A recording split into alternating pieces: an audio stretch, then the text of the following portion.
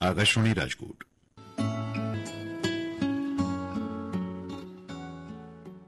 શ્રોતા મિત્રો, માનવ સમાજની પ્રગતિ અને સુખાકારીના પાયામાં છે વિજ્ઞાન. રજૂ કરીએ છીએ રૂપકાત્મક શ્રેણી વિજ્ઞાનની વિસ્તરતી ક્ષિતિજો.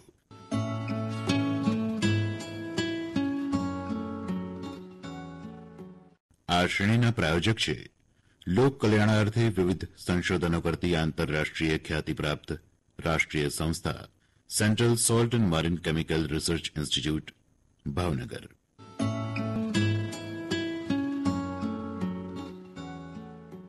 વિજ્ઞાનની વિસ્તરતી ક્ષિતિજો. નિર્માણ સહાય અને પ્રસ્તુતિ સલીમ સોમાણી. સંકલન અને નિર્માણ ડોક્ટર ગીતા ગીડા. નમસ્કાર શ્રોતા મિત્રો. રચનાકારની રચેલી આ દુનિયા અનેક પ્રકારની અજાયબીઓથી ભરેલી છે. આવી અનેક અજાયબીઓ, કુતૂહલ અને કોયડા ઉકેલવા અનેક વૈજ્ઞાનિકો પોતાની પ્રયોગશાળામાં મથી રહ્યા છે. માનવ ઉપયોગી સંશોધનો કરતી આવી જ એક સંસ્થા આપણા પ્રાંતમાં છે, જેનો આપણને ગૌરવ છે. Central salt and marine chemical research institute, Bhavnagar ખાતે જનજીવનને સમૃદ્ધ કરનાર અનેક પ્રકારના સંશોધનો થાય છે, જે આપના સુધી પહોંચાડવાનો અમે નિર્ણય કર્યો છે. ગમતું મળે તો અલ્યા ગુંજે ન ભરીએ, ને ગમતા નો કરીએ ગુલાલ.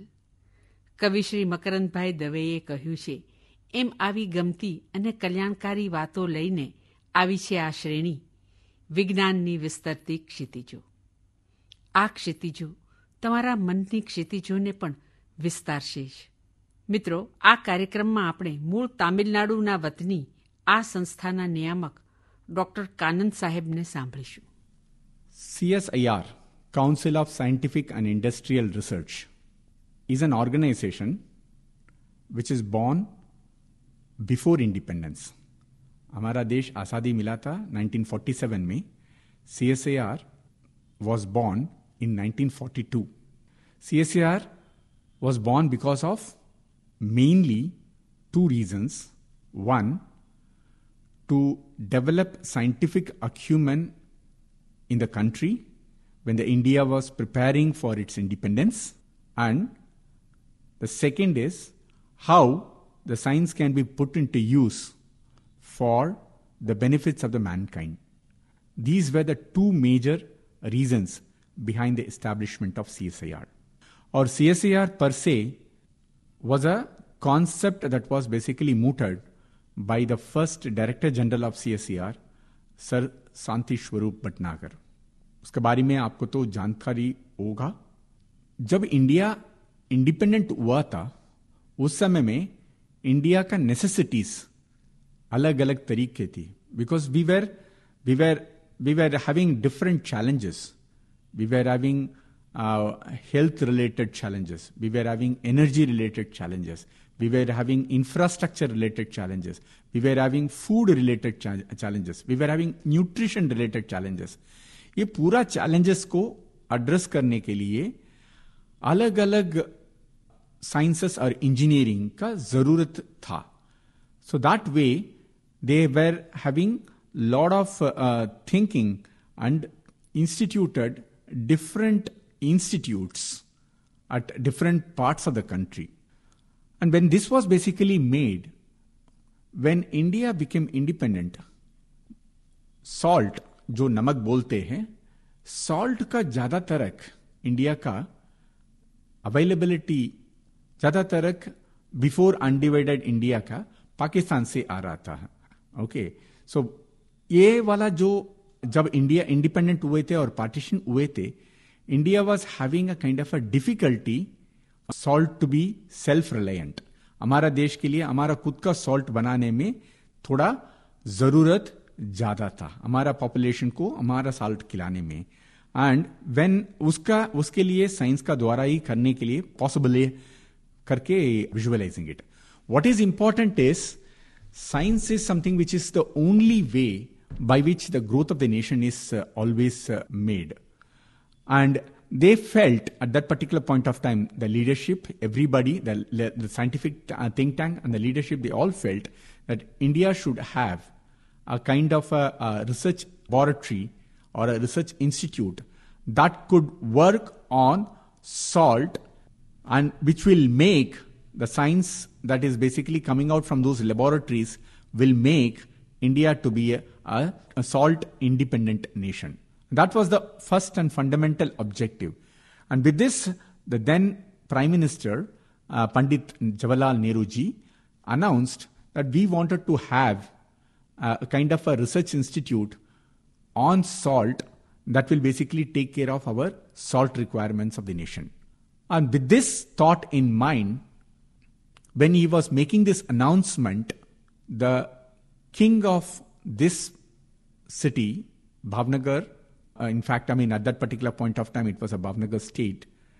And this particular, the king, who was at that particular point of time governor of Madras, he said, I will give a place for the scientists to work, and I will give a large piece of a saline land for you to basically do a kind of a research on salt. So with this, he offered a building in which I am sitting and then talking to all of you, and also provided a land for doing the cultivation of salt. And the research in the domain of salt has started at this institute in 1954. On 10th April 1954, this institute was born. It is one of the most glorifying moments of the nation, that nation had the vision that salt is such an important commodity for the growth of the nation, and science-led development is the way by which it can achieve the dreams of the country, a just independent country. And that is how, the responsibilities were given at that particular point of time to the then leadership, Dr. Mata Prasad, who was the first director of this institute. And he was given this responsibility. And 1954, this institute was born. I'm so happy to say, at that particular point of time, the name of the institute was Central Salt Research Institute. And then the research happened on the field of salt, and slowly the competencies were built. The experiments were made into field translation, and the experiments were now taken at a kind of a larger scale. And in less than 20 years down the line, India was producing large quantities of salt, which were sufficient for Indian population, especially for the food sector.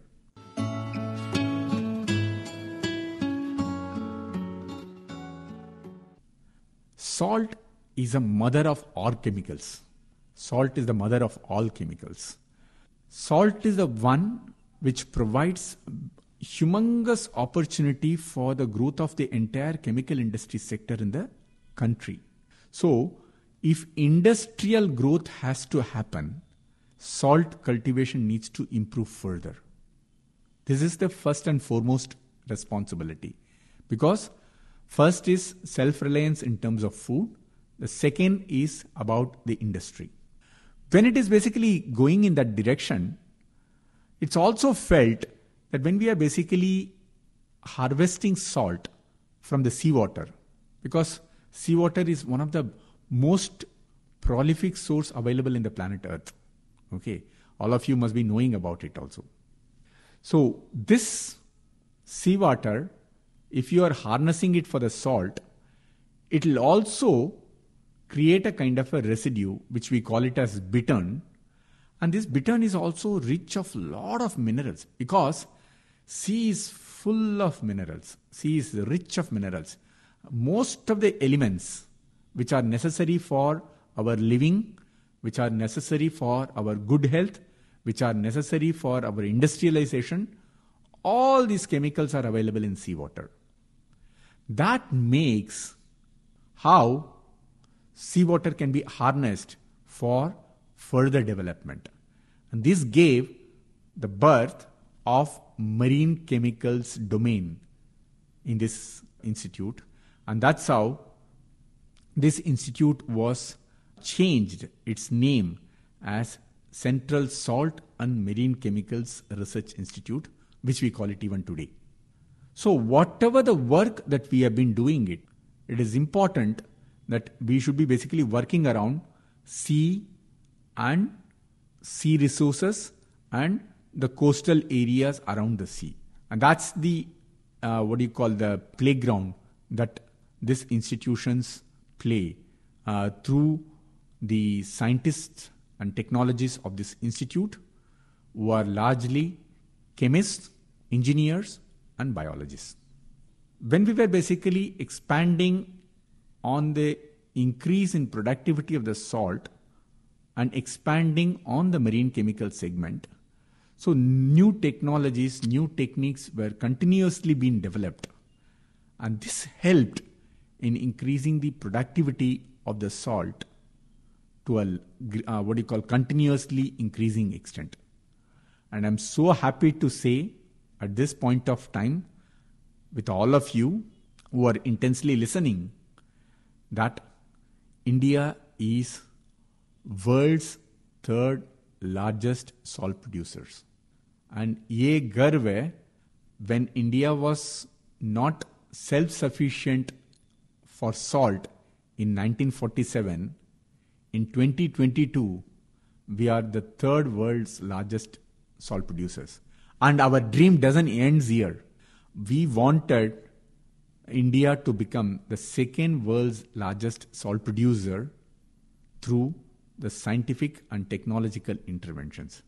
And this institute is currently working on that for how we can deploy newer technologies, how we can make most of the lands to be more amenable for salt production, and also to see how I can increase the productivity of the salt on a per acre basis. Okay, because India as a land is not going to change. What needs to be changed is, can I expand some of the areas which are not currently being cultivated, or increase the productivity on an acreage basis?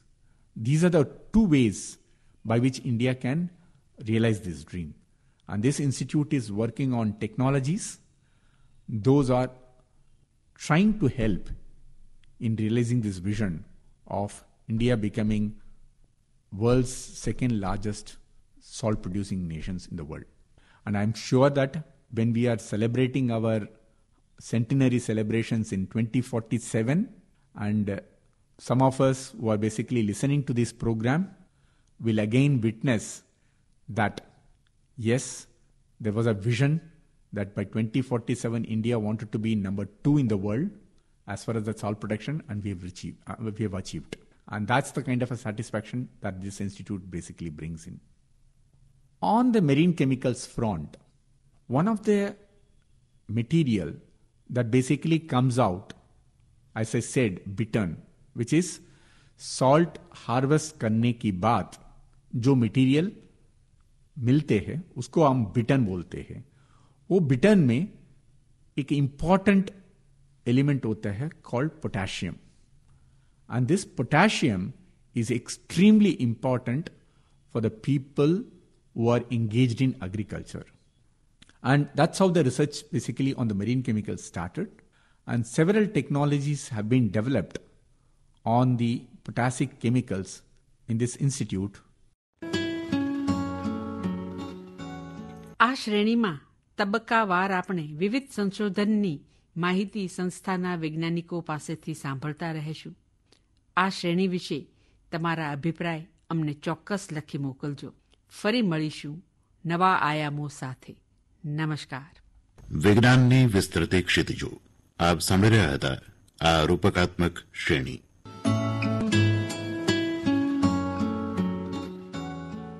નિર્માણ સહાય અને પ્રસ્તુતિ સલીમ સોમાણી. સંકલન અને નિર્માણ doctor Gita Gida. વિજ્ઞાનની વિસ્તૃતિ ક્ષિતિજો. આ શ્રેણીના પ્રાયોજક લોક કલ્યાણાર્થે વિવિધ સંશોધનો કરતી આંતરરાષ્ટ્રીય ખ્યાતિપ્રાપ્ત રાષ્ટ્રીય સંસ્થા central salt and marine chemical research institute, Bhavnagar.